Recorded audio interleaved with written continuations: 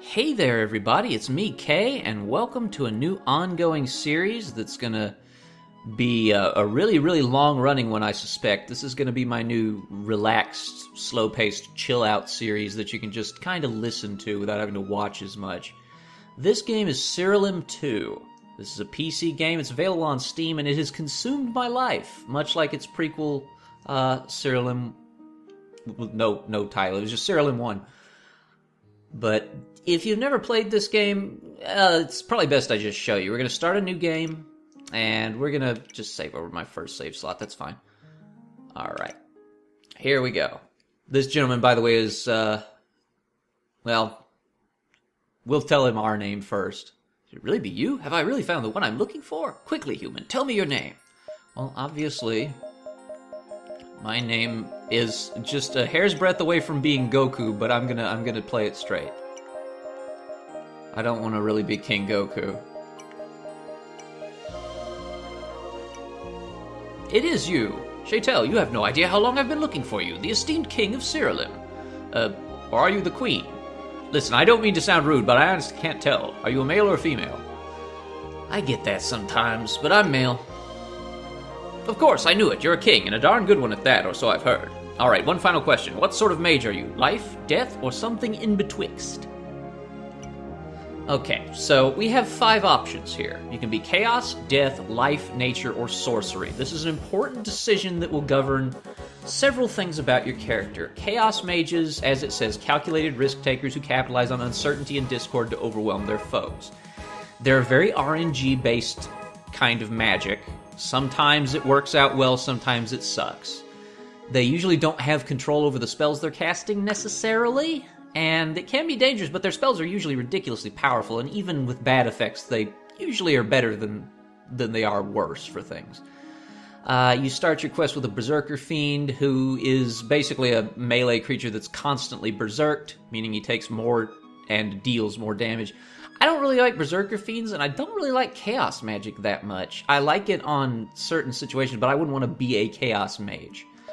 Death is a little like Chaos, in that, as it says, enjoy strength in numbers when constructing an army or outfitting your spell books.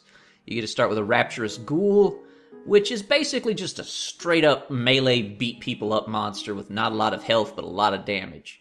They're okay, and I like death magic in general. It's pretty interesting stuff. The perks you get as a death mage are pretty cool, but yeah, I'm not feeling death magic right now. It's a little hard to get used to.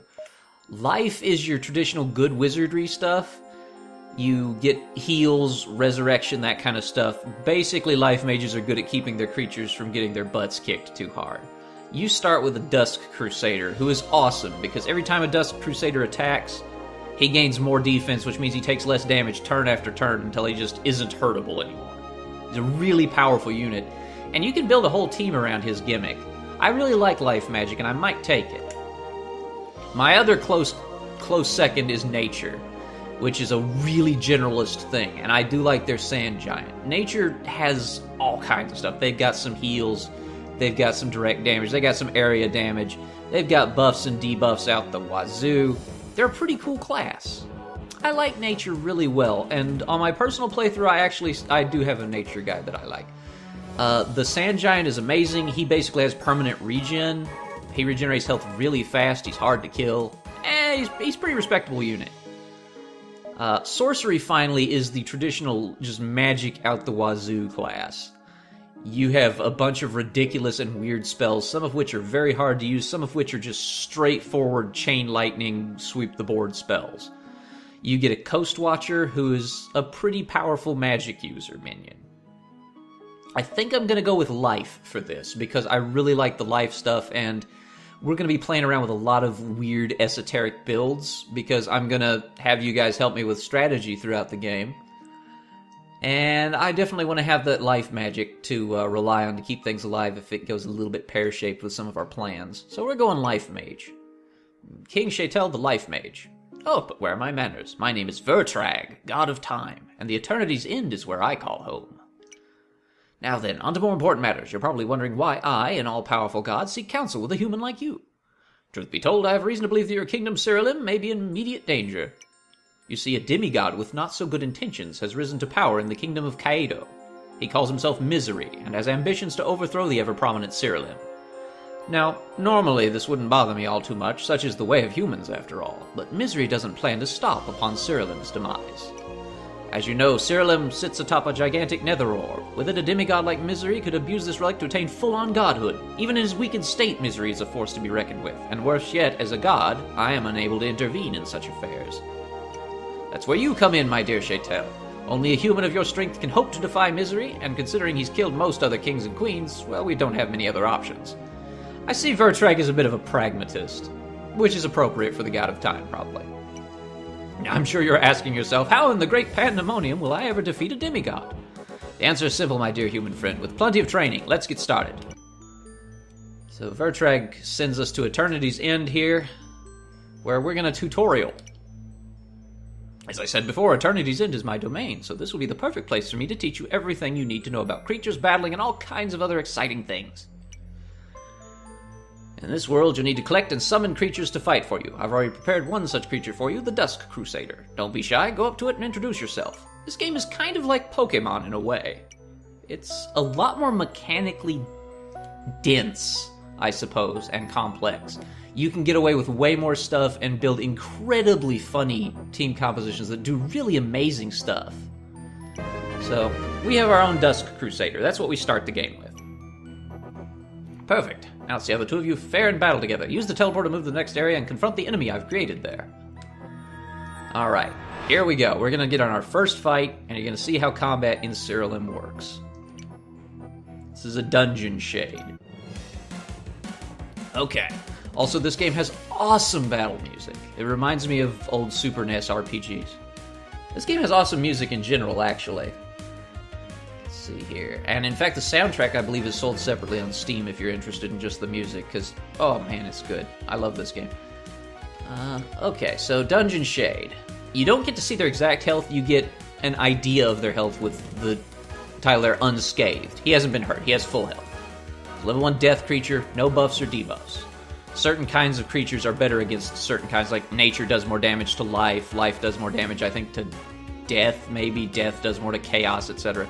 It's a rock, paper, scissors, lizard, Spock, pentagon sort of thing. So as you can see, my ability, I gained 6 more defense when I attacked, and I'll do it again, and now I've gained 8. You actually gain a percentage of your total defense, including the amount that you've accumulated. This goes away after each fight, but it's still quite powerful. We'll just keep wailing on this Dungeon Shade. We'll occasionally miss it. There we go. I ended up to the point where it couldn't even hurt me, probably. I had a lot of defense by the end there. So I and my Dusk Crusader get some EXP. We get our materials, which we'll need to craft various useful things in the game. They are Brimstone, Crystal, Essence, Granite, and Power, which is probably the most important one of all. Power balance I'll explain a little bit later. Well done. Looks like your foe left behind a little gift for you. Why don't you open it and see what's inside? Contained a sword. So basically, I'm just going to explain for Vertrag here. That's an artifact. Now, they don't go to me. They actually get equipped on your creature. Each creature can have one artifact. You can change them out whenever you want. In this case, it's a sword. It's pretty straightforward, 10 more attack. So now he does more damage. Well done, you're pretty good at this. Use the teleporter again and let's finish things up. Okay, what do we got? Gem of Holy Smite. A spell gem. Now, this is some fun stuff here, and I'm going to just explain for Vertrag again. I'm going to equip this spell gem to my Dusk Crusader. Basically, it's a spell. He's equipped a spell that he can cast whenever he wants in battle, when it's his turn. It costs 6 mana in this case. I deal a little damage and get a little health back on my Dusk Crusader. It's pretty useful early on.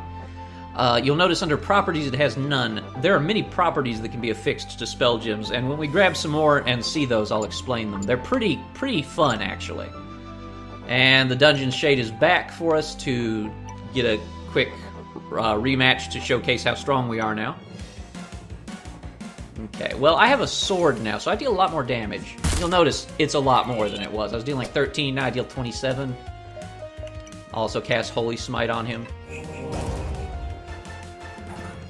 Not much, because my Dusk Crusader is not exactly a spell-casting powerhouse. He's very much melee.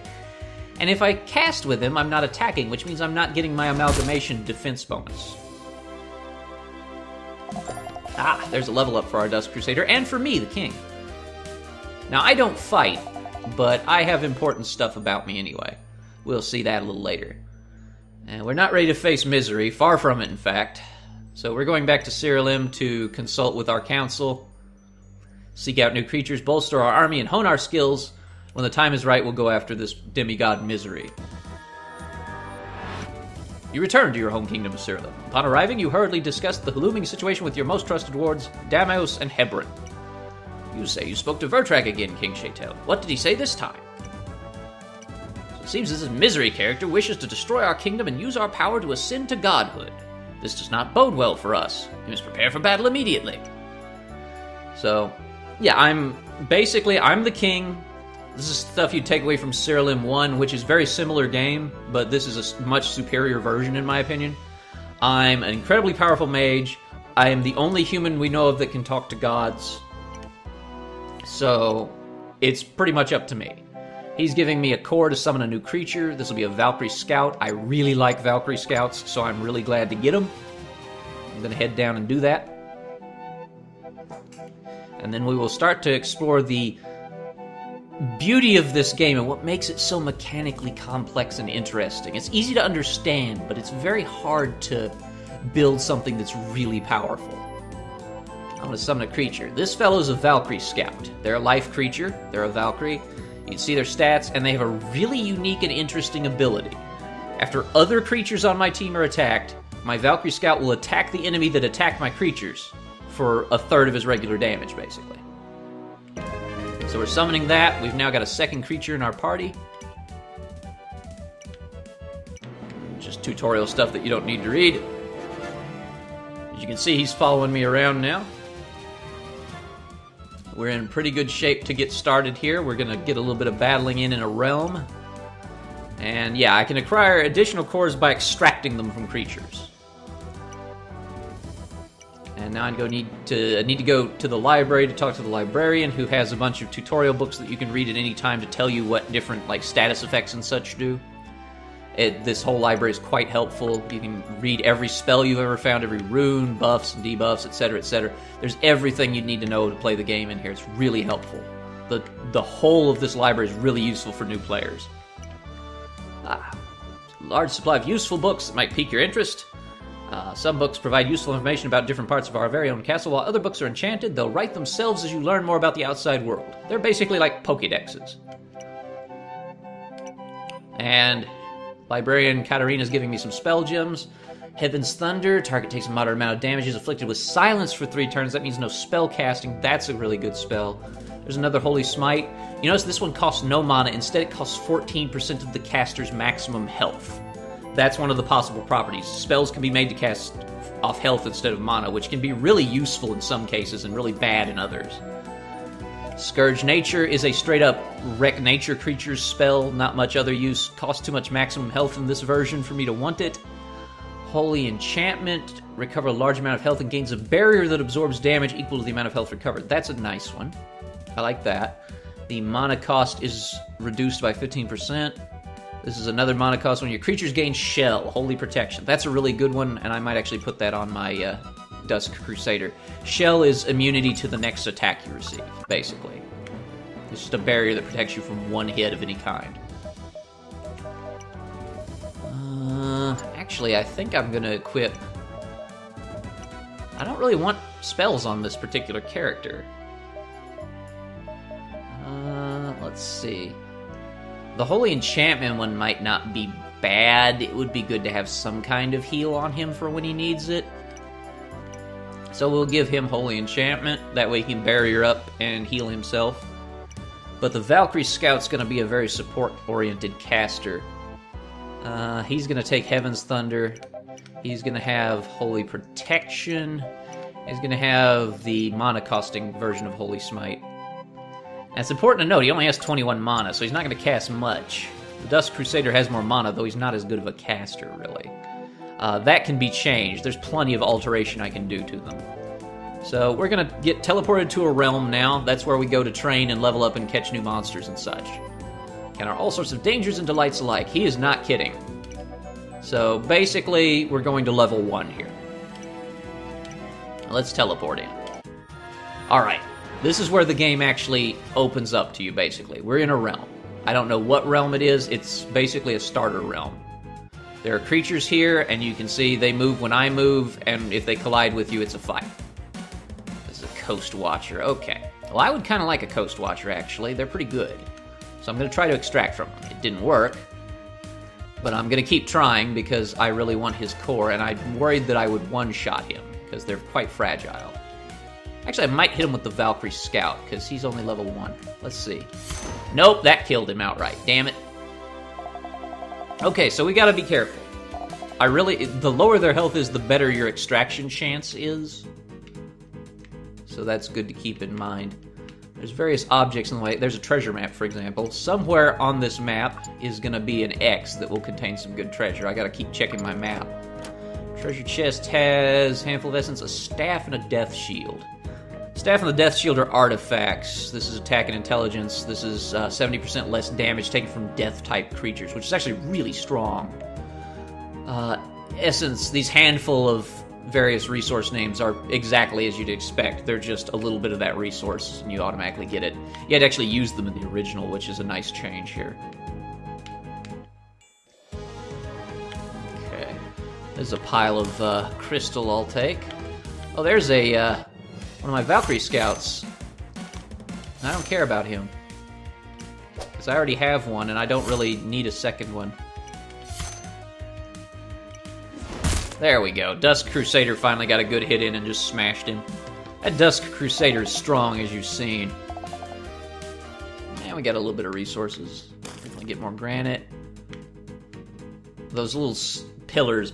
Despite his painfully hot days, the Barrens are excessively cold at night. I must be in the Barrens. This wood might be useful to make it through the long evenings around here. Yeah, those little, cairns of stones are different stacks of resources that can be picked up here. This is crafting materials. Tablet of Grace. If I get 3 of those, I can enchant an artifact to gain Grace on hit. So when I get hit, I'd get Grace, which I think is a 30% dodge chance buff. It's pretty nice. Is it possible? There's water to be found in this desert. No, wait, it was actually a treasure chest. Oh, it was a mirage. Okay. Well, I'll take a treasure chest, sure. We pry open the treasure chest. We got Breeding Compendium. You can breed monsters in this game just like in, say, Pokemon. This is a Doomblight Angel recipe. Any angel plus any lich will get me that. A little bit of brimstone and some more crafting materials. We'll talk about achievements and exalted emblems in a later episode. Oh god, it's a Dusk Crusader, but mine is much stronger, so I can take him. I'll slow down combat a little bit, actually, so that you can see what's going on, so that you understand the flow of it a little better here. Let me just, options, gameplay. Let's turn off turbo mode, that will help. Okay, so I got another crack at a Coastal Watcher, and I would really like to have him. Didn't get the core. Come on. I'm gonna keep trying, because I don't think he's gonna kill me anytime soon. Oh, my Valkyrie Scout hit him as a counterattack for him attacking my Dusk Crusader. That is what the Valkyrie Scout does. Well, he is now heavily wounded, so I have much better odds. Yes, I have a core. Okay, so I can make a Coast Watcher now. And we'll do that when we get back to Siralim. If this first episode is overly technical, don't worry. Future episodes will be relaxed in the same vein as my Minecraft episodes are, because we'll just generally be talking about stuff instead of the mechanics of the game as we try out builds that you guys have helped me make. This Dusk Crusader's no problem. Yeah, mine is much stronger than a regular level 1 Dusk Crusader with nothing on him. Just clearing junk out of my way. I don't get anything for these, but they're in the way of my movement, so... another treasure chest mirage. Handful of crystal and an attack crafting item. That's pretty good. I like attack. It's pretty much the key to doing well in this game, is having a lot of damage.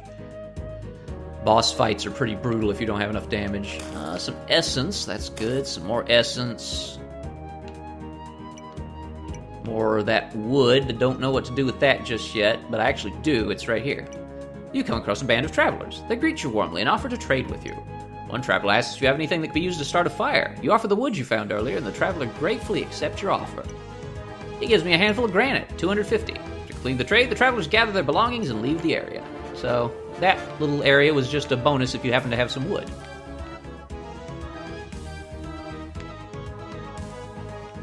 So we explore this maze-like place. See if we can't get anything else good before we head back. I have to find the portal to leave in the first place, but while I'm looking for that, I want to look for goodies. More essence is always welcome. I'm going to be using a lot of essence. I'll be using a lot of everything, but especially essence and power. Those are my pain-in-the-butt ones, usually. Oh, treasure chest. Crystal and granite. Not bad. Good early game find. Some more essence, yes. Oh, these I can't use. An ancient relic, it's most certainly worth its weight in resources. It's too heavy for you to carry, though. I'll have to come back later. When I visit the Barrens next, I'll be able to use those. Treasure, essence, good. Oh no, it was actually a group of bandits. Two Worlds guy would be so thrilled. Bandits attack. This is a pitworm tunneler. These are interesting. They have an ability called Live to Labor. Basically, at the start of each enemy's turn, this creature deals damage to them equal to 10% of its attack. So, it is an annoyance, but it's not too deadly. I extracted from it immediately, luckily. I think it's a death enemy, so I don't have a death creature yet, so I might use it for a while.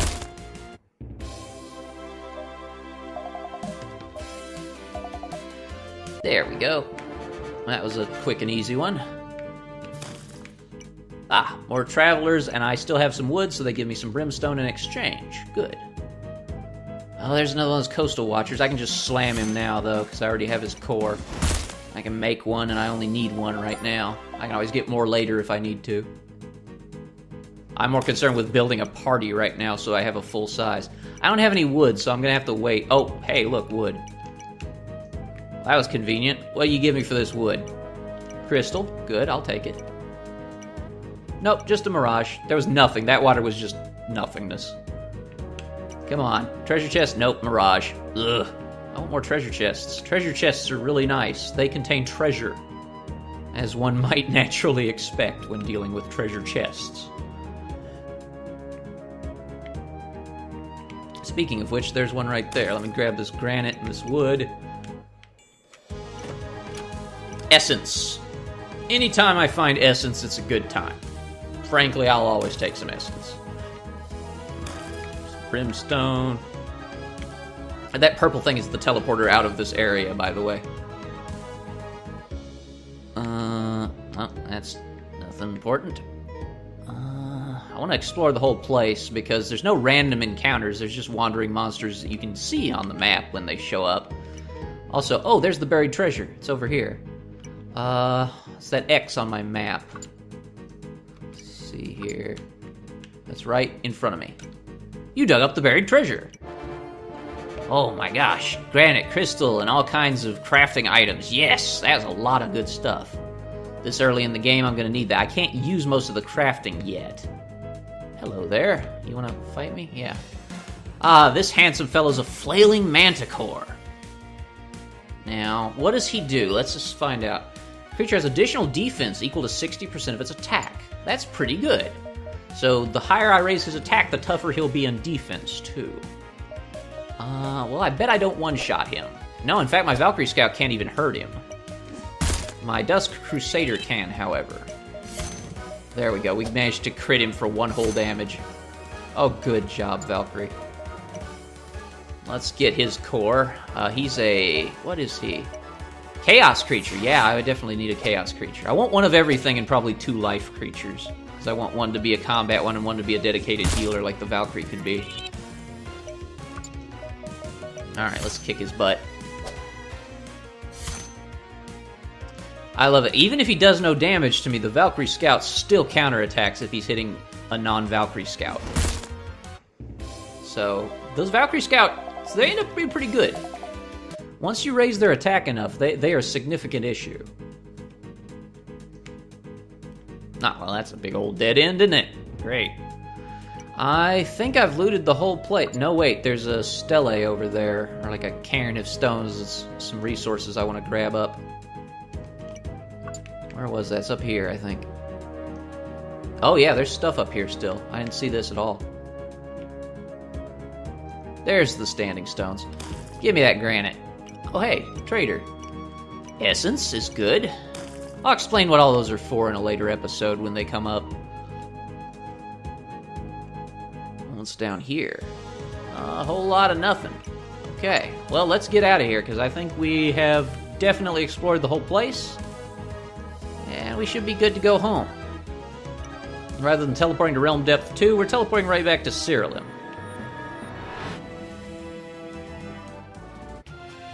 And we'll let all our quests progress. There we go. Let's talk to Damios. You're just in time. We just received word from our scouts that a monstrous creature is planning to attack Siralim at any given moment. We're unsure if this attack has anything to do with misery, but nonetheless, you must slay this threat before it reaches our kingdom. Our scouts last saw the creature several realms deeper than where you just came from. Be careful out there, King Chay. Okay, so I have to go beat a story boss, basically. But that is neither here nor there. I'm going to summon up some more dudes, first of all. Because I'm not remotely ready to go boss hunting just yet. Bosses are tough. They usually have a unique ability that only they have, and they'll usually kick your butt if you're not careful. I want a full party. And to that end, let's grab that Flailing Manticore. He'll do some damage for us. You'll notice they cost resources to summon. 1,000 Brimstone, 1,000 Crystal, and 1 Flailing Manticore Core. Or 1 Flailing Manta Core, if you will. I believe I still have... Yeah, I can still summon another creature. Let's get that Pitworm Tunneler. He's a death creature. I could use him. Only thing I'm missing is a nature creature. I'd really like a Sand Giant. And let's get that Coast Watcher, too. Alright, now we're talking. We've got 5 out of 6 creature party here. I need 1 more creature to have a full party.